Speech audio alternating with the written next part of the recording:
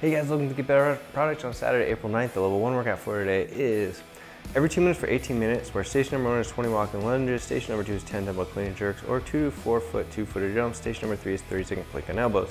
So we saw this one a few weeks ago and it was requested to be a repeat. So we're gonna bring this guy back. And I thought it was a good workout as well. We did it in the campground.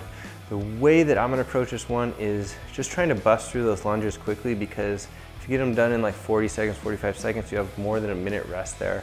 The dumbbell clean and jerks were the part that were the sticky thing for me, so you want to make sure that the weight is heavy enough that they are difficult, but you probably still do them unbroken, just barely.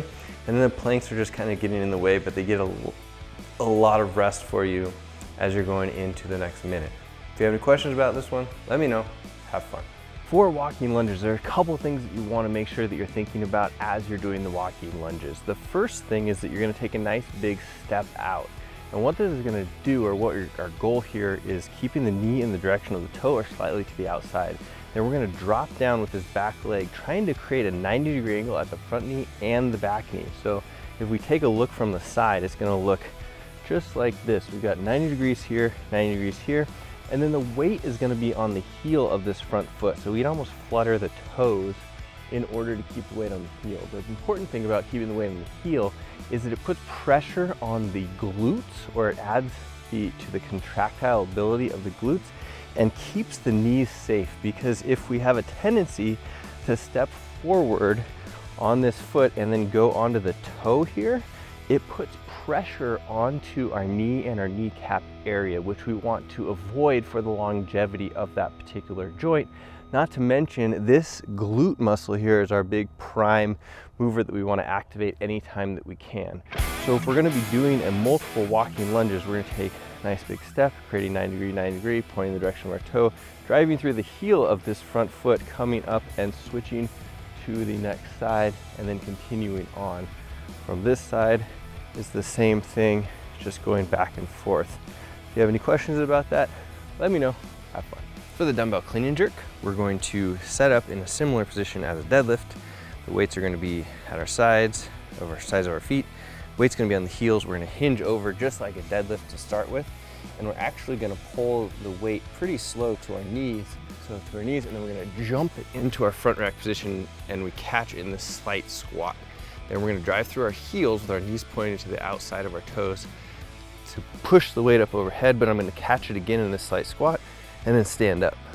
And I'll come back down, return the weight to the ground, one dumbbell head, and then do the repeated process until I'm either too tired or am done with that particular movement. The tricky thing is actually going to be, number one, the catch here. So we're pulling the dumbbell up and we're catching it at our front rack position here. Then from here, we drive immediately through our heels, driving and pressing the weight up. So we come to extension, but we drop underneath to make it easier to catch here. And then we extend up overhead to complete the rep. There you have it. All of the form applies that we're working on for deadlifts and squats and all that other stuff, where we're trying to keep our back flat, and we're picking the dumbbell up to here, and then we're thrusting our hips, and we're catching in the semi-squat position. Same squat form technique. My feet might be a little bit closer together than the squat. Then we're going to drive up, catching here again, flat back, and then standing up. And then repeating that process as you go down, which is something that can tend to fail or fall apart as you go down. But hold all those positions, send us videos if you need to. We'd love to review them. For the 5 to 6 foot 2-footed jumps, you're going to essentially measure out 5 to 6 feet or whatever feels like it's a good challenge for you. And then you're gonna take that same, same position that's like your running form.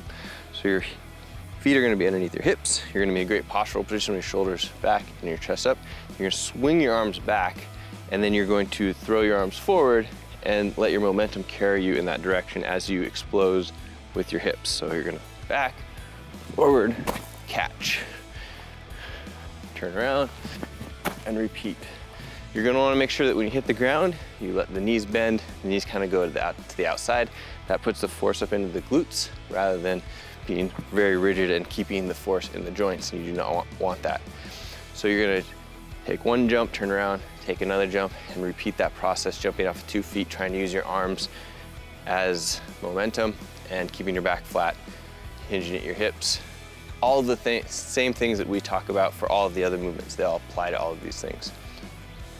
For planks on your elbows, you're going to find a place to put your elbows that are not going to abuse them. You're gonna put yourself down, hands on the ground, elbows onto the ground. Then you're gonna make a straight line from your shoulders down to your ankles. Then you're gonna squeeze your glutes and you're gonna squeeze your abs.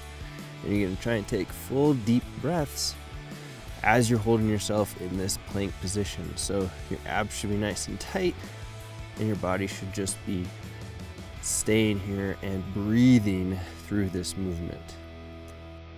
That's the workout for today. If you have any questions, let me know. Log your scores and sugar and we'll see you on the next workout.